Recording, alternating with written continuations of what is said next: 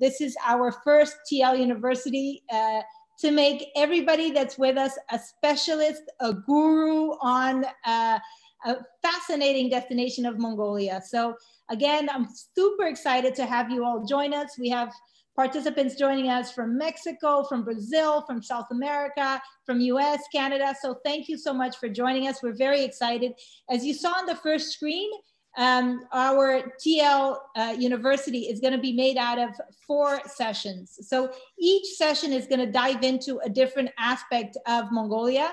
If you're just joining now, Anna, if you want to share that screen again. So here you can have an idea. We're going to today dive into the introduction to Mongolia. We have Jalsa, the one and only, the founder of Nomadic Expeditions and Three Camel Lodge. So we're very fortunate to have the guru give us this first lesson. We will then on June 30th dive into the festivals of Mongolia, July 7th, the nomadic culture and arts of Mongolia, and the last lesson or session on July 14th about the Three Camel Lodge and the highlights of the Gobi Desert. So we want to encourage everybody that's with us to try to join us for all 4 sessions. They're going to be short and sweet, 30 minutes, dive in, a lot of content. For those that are able to watch and participate in all 4 sessions, there is an incentive of 15% commission for all bookings done in 2021 for 2022. And we will also issue a badge of being an expert in Mongolia, which a lot of our partners like to share on their websites, on their emails, to really showcase you as being knowledgeable on this unique destination. So without further ado, we have here as part of our team, I want to just make sure I introduce you, obviously Jalsa, the founder. I think, Anna, you can stop sharing the screen so everybody can see the faces. So we have Jalsa as the founder with us, which is very, very important. We have Undra, who's the president of Nomadic Expeditions. She's your go-to for all questions, all doubts on, as well as Sanjay, who is another expert. Not only, it's important to highlight, not only Mongolia, but they also work with additional destinations like Bhutan and Tibet, and so forth. So do, you know, reach out to their team for information on India and some other destinations. But we're going to focus right now on Mongolia. Nikita, also part of the team. And I'll introduce you quickly to the team supporting Nomadic Expeditions with TL Portfolio. We have Ana Luisa, who is your contact for the US and Canada. I think those from Brazil know Paula, who's your contact in Brazil, Andrea in Mexico. And if there's all things go wrong, you always have Anna, who is overseeing all the markets. So thank you again for joining us. Jalsa, I'm going to throw it to you. You have a very exciting presentation, which we're looking forward to seeing. And again, thank you so much for joining us today, and hopefully for all the upcoming sessions as well. Well, thank you, Tina. It's certainly a pleasure to be here with all of you and our team and the TL Portfolio team, which is now our team, part of our family. I'll start by sharing the screen, I guess. And is this the way under right here? Which one? Right there. Okay, there we go. And you have to click share. Okay, I did that. There we go. Thank you very much. And then you play. And so, yeah, I could nod them. So anyway, to start, is this coming up okay, Tina? Just to make sure. Yeah, it's coming great. You might want to share it full screen. I think Undra can help you. So you get, if you put the play, full screen, we've got to do. Yeah, the play button on top. The play button will take it full screen? Yep. Okay, great. Oops. That's it. There we go. So it's a pleasure to be here, everyone, and thank you for joining us. My name is Jalsa, as Tina introduced me. I'm Mongolian American, and I was born and raised in the first Mongolian community in the Western Hemisphere, which is in Monmouth County, New Jersey. Back in 1951 and 52, about 500 Mongolians showed up in the US. And that's where I was born and raised, the first Buddhist Lamist temple in America. And Mongolian was my first language growing up even in the US. And in 1990, it went through a transformation, a peaceful revolution into a democracy from 70 years of communism. So I had the great privilege in having contact with the few Mongolians that were in the US from the mission to the United Nations. We maintained contact during that period of time from 1952 when we arrived. And my uncle, I was born later, but my uncle, my mother and parents and relatives were in touch. So I played a role, and I was invited by one of the first political delegations, and I went to Mongolia in 1990, and they asked me to help promote travel and tourism. And you'll see some of the images that compelled me to continue this as a labor of love for the last 30 plus years. So you'll see some images here. It doesn't seem to be playing. I'll be sharing much more with you, but it'll give you a glimpse. We'll dig deeper into it. This is just a clip recently taken of me. You can tell I look identical. It's from 1996, actually. There was a documentary with Land Rover of North America, and it's not playing at all, but you can just listen to the clip. And what is interesting is what has not changed after all these years from 1996. Bear with me with the technical issues here. What is the attraction of Mongolia to tourists? I believe there's so many of them. I believe that it's a combination of many, many items, but I guess to try to sum them up or pinpoint them is the culture. It's a Buddhist, Tibetan Buddhist culture, and it's intertwined, the religion is intertwined with the culture. It's a democracy. It's gained notoriety because of its recent political transformations. It's probably the greatest, largest expanse of pristine environment left in the world that's got a horse-based nomadic population that's about 40% of the total population. So the people living this type of lifestyle don't endanger the environment. They live in conjunction with it.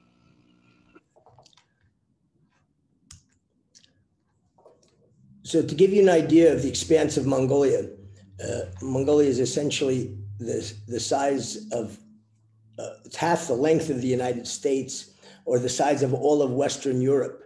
I like to tell Texans it's twice the size of Texas. And it's a vast country.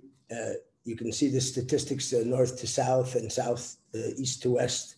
It's literally 1,400 miles, more than 1,400 miles in length, and it's close to 700, 800 miles in north to south. This is the entire country has about 6,500 miles of paved road, whereas Manhattan alone has 8,000 miles. When you think about an expanse that's so wide, you can travel a half of an hour outside of the city and feel like you're going back in time and see untouched territory. The whole population of the country is only 3.3 million, and nearly 30% of them are herders. The capital city is home to almost 1.8 million people out of the 3.3. So more than half live in the capital. So when you get to the countryside, you'll see wide open spaces. It's known as the land of the eternal blue sky. And it's evident why we have almost 270 sunny days a year, though many of them are in the winter as well, which can be quite cold. But in the summers and the spring and fall, it's quite beautiful. Fahrenheit 60s to 80s, 90s in the summer. We have the herds we have of horses are everywhere, 3.3 million people, but over 70 million livestock. And you can see we're quite fond of horses. There are more horses than people in Mongolia. And it's something that goes back to our culture, part of the whole horse-based nomadic pastoral existence, where people live with their herds and sheep. And they still, as I said, 30% of the population will still move their gers, as we call them, or yurts, as they're known in the West. They'll move them 3 or 4 times a year to winter pastures, summer pastures. And you know, you get to see these expanses with people living in harmony with nature. As I said before, they live this pristine lifestyle, and they don't really harm the environment. They live in conjunction with it. They raise their animals. It's an amazing thing to be able to go back in time. As I said, since there's no paved roads, we have modern vehicles. We have land cruisers, air conditioned for our travelers that people have, but we also arrange extreme adventures. But for the mainstream and for the majority of our travelers who are adventurers and explorers, we can create comforts, take them out on in-depth explorations, meeting local families, genuine interactions. These are experiences that really change people's lives. We've seen this transformational effect on so many, and it's an infectious place. The capital of Ulaanbaatar is the main hub, And because of the old socialist system, that is still the hub for travel to different province centers where we can then from there have our vehicles waiting to take you further in depth or off the beaten path, even further off the beaten path. You know, Mongolia is one of those places where it's always been connotated as somewhere, they used to say in the West, he's in outer Mongolia. It meant they were in outer space or off the grid. And so that's quite accurate. But imagine going in places in Mongolia that Mongolians have a desire, lifelong wish to go visit, for example, the far west or the eastern grasslands. In the north, Mongolia encompasses three major different ecosystems, totally different and diverse from one another. In the north, we have a series of lakes and rivers and mountains, rich in phosphates. This lake, Lake Hovsgol, is one of the deepest lakes in the world. It's fed by the same rivers that flow north and feed Lake Baikal, the largest lake on Earth, which holds 20% of all fresh water. This is much smaller than Lake Baikal, yet it's in the top 300 or 400 lakes in surface area in the world. And it's quite deep. It's over 600 feet deep, but you can see boulders nearly 100 feet down. And the water is so clean that we kayak on this lake and literally can dip a cup of water into the lake while we're kayaking and drink out of it. So it's a wonderful place. We've done horse treks. So we do set up remote camps for people. It's also become a popular domestic location. So we actually visit places, set up customized trips to visit and camp on the banks of some of these rivers. And when we say camp, we'll set up field yurts or gens, as we call them, absolute comfort showers, toilets, bio toilets. All of our work is done zero impact. So here we have, those are the mountains in the north and the rivers and the forests. The northern part of Mongolia is a forested area. It's about, forests only cover about 10 or 12% of the surface area of the country, which is a continuation of the taiga, the largest forest in the world from Siberia that extends into the upper quarter of the country. Now we travel all the way to the far west. This is the farthest west province in Mongolia, Bayanulgi, and it's famous because it borders four countries. It's Mongolia, Kazakhstan, Russia, and China converge right at the edge of that border. It's separated from Kazakhstan by about less than 40 miles of Russian territory, technically. So the tallest mountain in Mongolia is called Mount Huitan. Huitan means cold, and that's in the western border. So Mongolians dream of going to these places. So these are some of the places. We'll also set up remote luxury camps for our clients. This is during summer months. You'll see just unbelievable rich terrain and flora and fauna. You know, imagine going to places with lakes the size of Tahoe and not seeing another human being. It's truly an amazing experience. That westernmost province is also home to the eagle hunters, the Kazakh eagle hunters. These Kazakhs are Mongolians. They've been living in Mongolia for over 2 centuries, from the 1800s.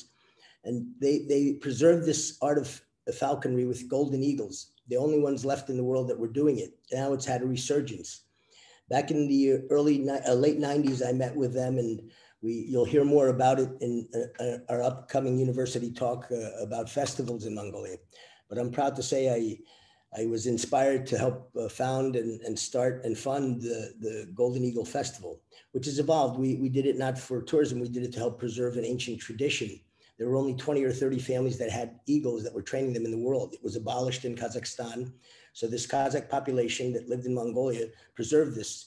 And so we started the festival, and it's over 22 years, and you'll hear more about it, but it's just amazing. They've preserved it and it's grown. But we also have, we're compelled to make sure the impact, because of the popularity on the eagles and the local population of eagles, and the way they practice the tradition is still not harmful to the eagle population and also the other wildlife that they hunt. If we travel from the western part of the country, we go to Harhorn. It's been popularized in series on Netflix with Marco Polo. Marco Polo visited the court of Kublai Khan, the grandson of Chinggis Khan. And Chinggis Khan built his capital of his empire, the largest contiguous empire in the world in the 13th century. And this was the ancient capital, Karakorum. These buildings are part of a monastery that the last theocratic ruler of the country built. His name was Zanabazar. He was a devout Buddhist, and he was a famous sculptor and architect. So he built a series of temples and monasteries throughout the country. This was the largest one. It has 108 stupas that surround it. During the communist purges, many of the buildings were destroyed. We have a wonderful abbot who's the new abbot of this. He's an amazing meditation expert. He has a small meditation center on top of the mountain. He'll meet with our clients. They just love him. He studied 50 different forms of meditation. But so these are the only buildings that survived the purges. There are 3 main buildings. But it's now an active monastery again, thanks to him. And he's a one-man social program in the central province there. Just below these rocks are his small meditation, a 1-room meditation center. He'll spend 2 months sitting on the roof of it, meditating. He's a truly amazing individual. That is the Orkhan River Valley below. That's now a UNESCO World Heritage Site. The ancient ruins, and there are 2 museums. One was Japanese funded and one was Turkish funded, that are in this province center, in this Sum center, township center.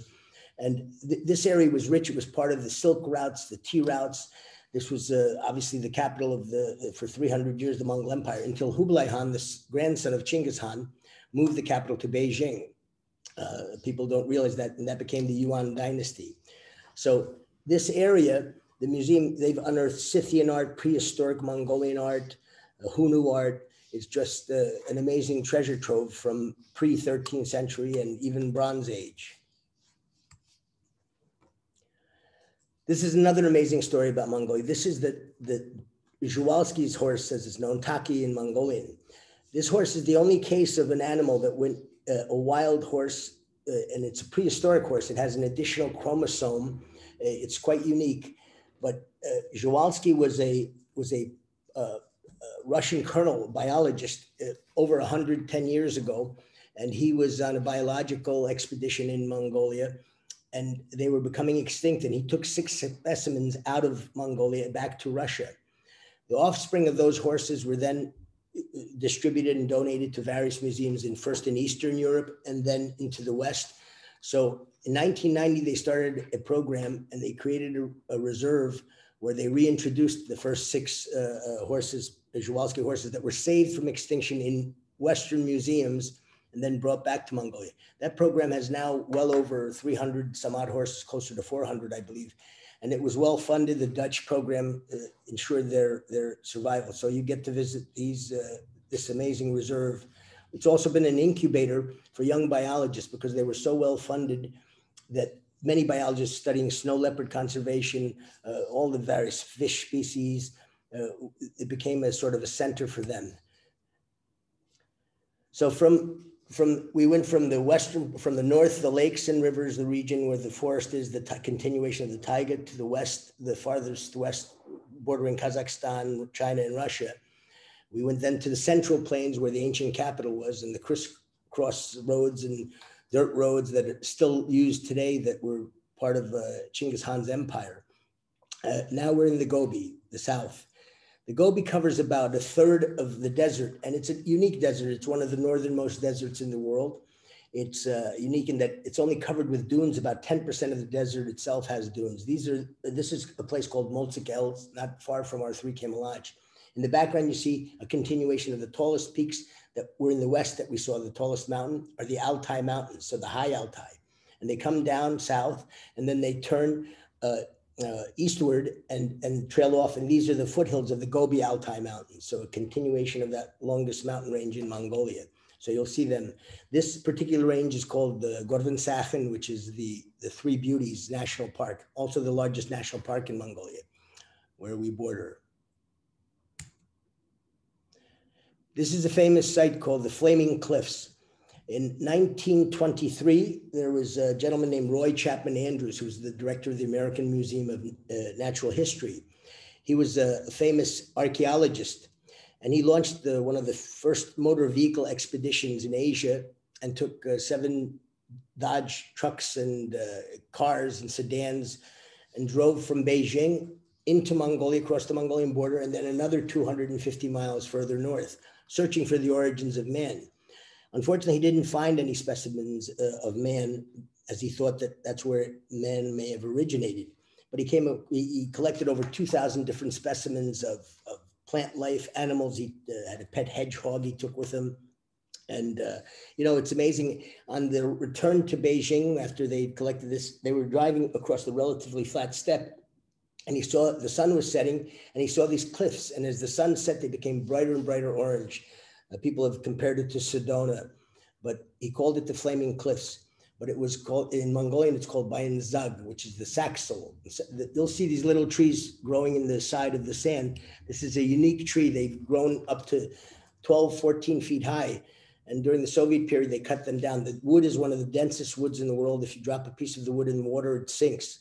But it's a unique plant in that it survives in deserts. It has an ancillary plant that grows on its roots that it will draw water from. That will draw water from the plant, and then the plant itself will draw water back from this other plant that grows off of its roots.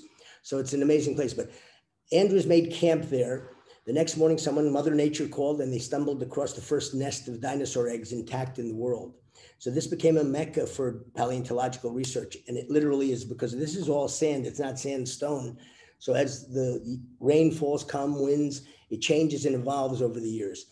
But the American Museum of Natural History, where he discovered the first nest of eggs, they've been conducting the longest running expedition. They are still there. They go every summer. I think they were delayed because of COVID last year. They skipped 1 year, but that's been going on for 33 years now. And it's also where they discovered a perfect embryo, a cross section of the same eggs that he discovered, that Andrews discovered 70 years earlier.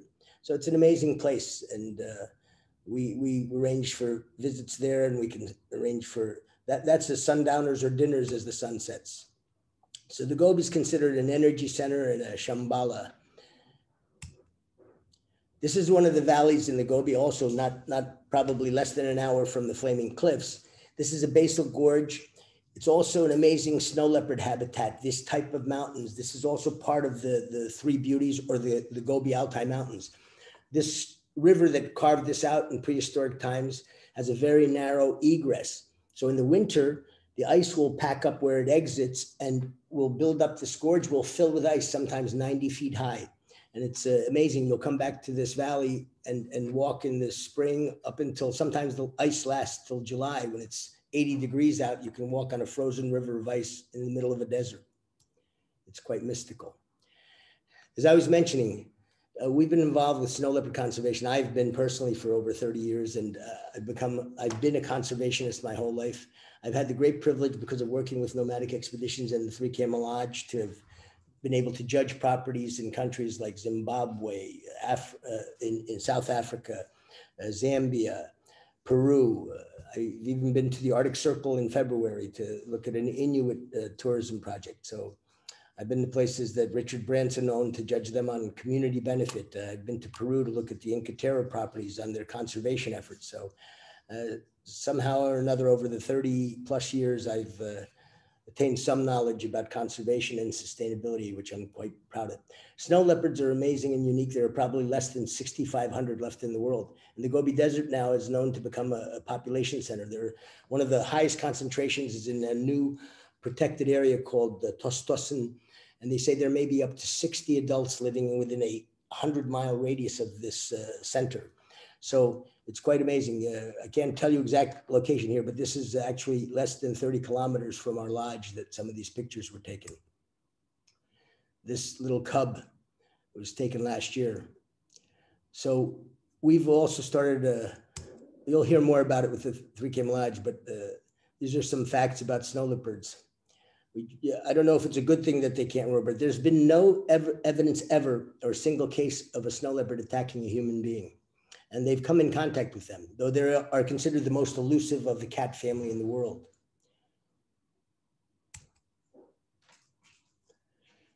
Now, as we travel, we've traveled from the north to the west, to the Central Plains in Karakoram, the ancient capital, and then down to the Gobi. The eastern grasslands are vast. This is the beginning of the eastern grasslands as the mountains taper off, and you'll see rolling open places. You know, we have a saying in Mongolia that only in wide open spaces do you truly have vision. So the grasslands of Mongolia are the largest unfenced grasslands left on planet Earth. The Serengeti in Africa is about 40,000 square kilometers. This is 260,000 square kilometers with no fences and wide open grasslands. And it's also home to the second largest herd of hoofed mammals or ungulates in the world. It's the white-tailed gazelle of Mongolia. The white-tailed gazelle is technically an antelope. It's part of the antelope family. So only Africa has larger herds of antelope than the Mongolian gazelle. They estimate the population was approximately 2.2 million of the gazelles, and they travel in large herds. You know, when we talk about the migration in East Africa with the wildebeest, you'll see 1 million wildebeest, but it'll come over a course of a week or so. The BBC Planet Earth has a documentary they did on grasslands, one of their segments, and from a helicopter, they find a herd of almost 250,000 gazelle together. So it's unbelievable. I've made camp here, and you look off at the horizon as the sun sets, and it looks like the landscape is undulating, and you realize it's a whole herd of gazelle traveling together. So these are things you can't capture on film. It's almost impossible. But these are things we take people to areas with I think the highest level of comfort they could imagine, and experience these things that are truly once in a lifetime experiences. This is a small video clip for us to look at. Do I have to hit this again to play it? I think. Yes. It's only a few minutes.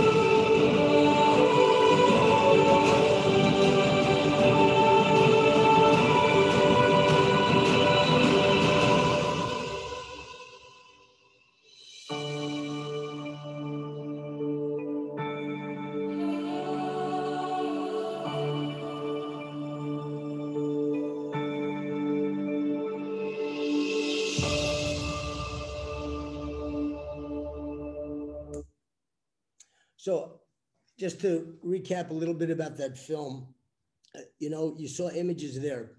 For example, the bear, that's called the mazala. Mazala is the Gobi bear. It is the only bear known to live in a desert that is native to a desert. And it's a descendant probably of the Tibetan brown bear that came off of the Himalayan plateau and thousands of years ago and migrated to Mongolia. George Schaller, the famous biologist, and I had a conversation about the bear many years ago. He discovered it and was the first one to radio collar one. Also, you see another form of antelope called the saiga. There are only about 6,000 left in the world. They're kind of a bull-nosed animal.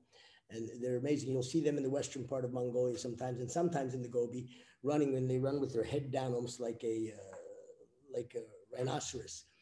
It's just an amazing place. It's a different experience than Africa as far as wildlife is concerned. It's not nearly as abundant, but it's there. Also, Mongolia is a major migratory stop for bird species. Hundreds of different species of birds that use it on their way from Europe to Asia. You saw white-naped cranes there. I've been to lakes in the West and wake up in the morning and see 5,000 demoiselle cranes migrating, taking off from the lake. So these are things that's just hard to imagine. So I also don't want to leave you with the conception that we don't have the modern comforts. This segment of TL University is focused on the nature of Mongolia, but we've come a long way in the level of comfort. We can take you to these places and provide you. So you get to experience this wilderness and the nomadic culture and this nature and these different species. So certainly we can go to places where we'll know there's a snow leopard habitat. It's the most elusive cat in the world, but you can find tracks, you can explore. And we have had clients, we've done special expeditions where in conjunction with WWF of Mongolia, and we've actually taken clients on a customized trip to track the snow leopards with the biologists that are radio collaring them. So, there's a variety of things that we do. There's also this amazing capital that's gone through this transformation from 70 years of communism to a modern democracy after a peaceful revolution. And in the capital, you'll see young Mongolian art. I'm fortunate to be a board member of the Arts Council of Mongolia since it was founded in 2000, I think, 99, by George Soros. And so it's been a long time, and member of a lot of boards. We have wonderful museums. So with that, I think I'll leave it. There are some reading materials here. And again, this is focused on nature. There are great books. You'll hear about them in the upcoming series, but by some amazing authors about Mongolia. But so anything else I can offer, I'm happy to answer any questions. You. Thank you for joining us. Thank you, Jalsa. I think this, as I mentioned, it's a quick synopsis of a destination that we can go on and on for many hours. We had some very good questions on the chat. Thank you, Undra and Sanjay, for being so quick to reply. I know that everybody has a busy schedule, but if anybody has any questions that you really want Jalsa to highlight, please go ahead and write them in. Jalsa, if you could just tell us a little bit about the COVID situation. What is the vaccine rate? What is the expected date of opening for the country? And then we had a few people ask me also about food. What is that experience like? Well, let's start with the COVID situation. We get daily updates. We've obviously been tracking this. Mongolia we were looking forward to a June 1st and a July 1st, and it's been pushed back. But the updates as of June 23rd is the total cases to date are 100,000, with majority recovered. The adult population, they've already vaccinated 70% of the adult population. So that's 2.9 million. There is, what's happened is they've gotten to one of the highest rates of vaccinations in the world of both doses. And they're also they're up to 48 or 49% of their entire population, including children 12 years and older that were approved for the vaccines. Mm-hmm. So what's phenomenal and in a bad way is that they had a recent surge. So we've had Mongolia was almost through all of 2020. They went through it without a single death until I think it was November, either early November of 2020. So they had one of the lowest cases in the world of COVID and no deaths for the longest period of time. It was amazing. But, with expats returning, there was a surge, and then the vaccination started. So we're hoping that we're seeing now that it's peaked and that the herd immunity is going to start taking effect. So we're still watching it very closely, but we're committed to not taking our clients or putting them in any kind of risk. We're watching the Mongolian government's actions very closely. But once it's there, I think we're ready to roll. We still have travelers who have trips booked for this fall and are ready. And I'm glad the government's got as many doses out there as they have, and they're prepared to give everyone vaccinations. As far as food goes, we've come a long way. For example, at 3 Camel Lodge, our chefs, I've brought our chefs to the US. We've brought Michelin chefs to the Gobi Desert to train our staff.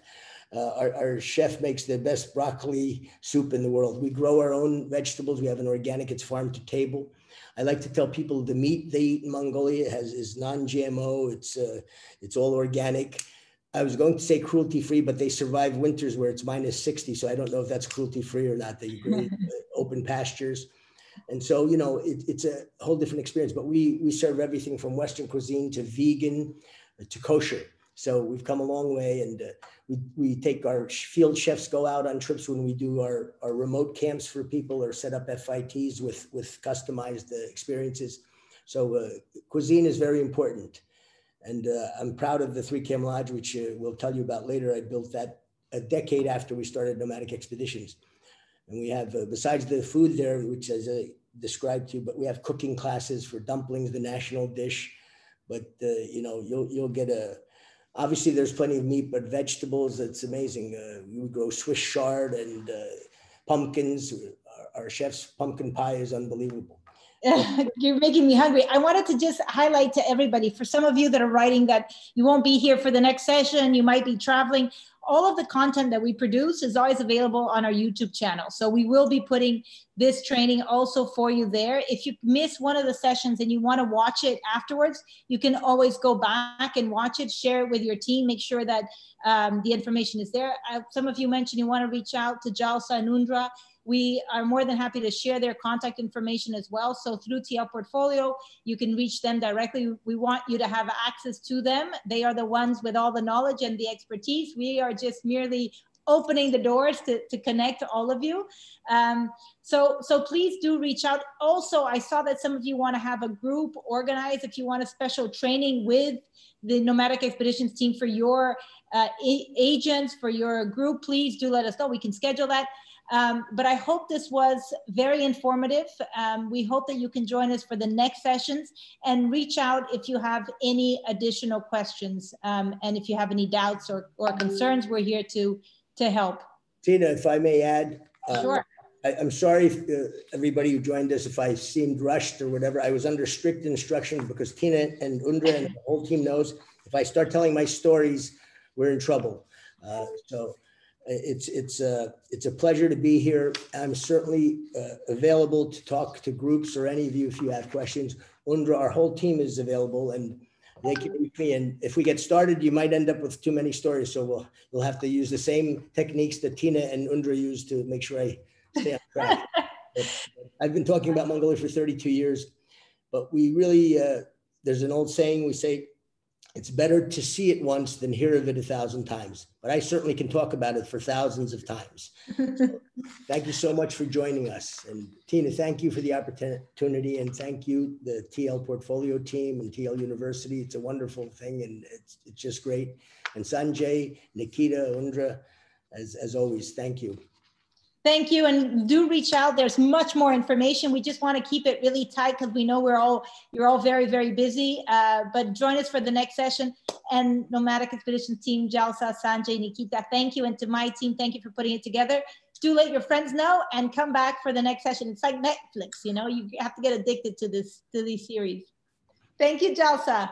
Thank you. Take care. Bye, everyone. Bye, everyone. Thank you.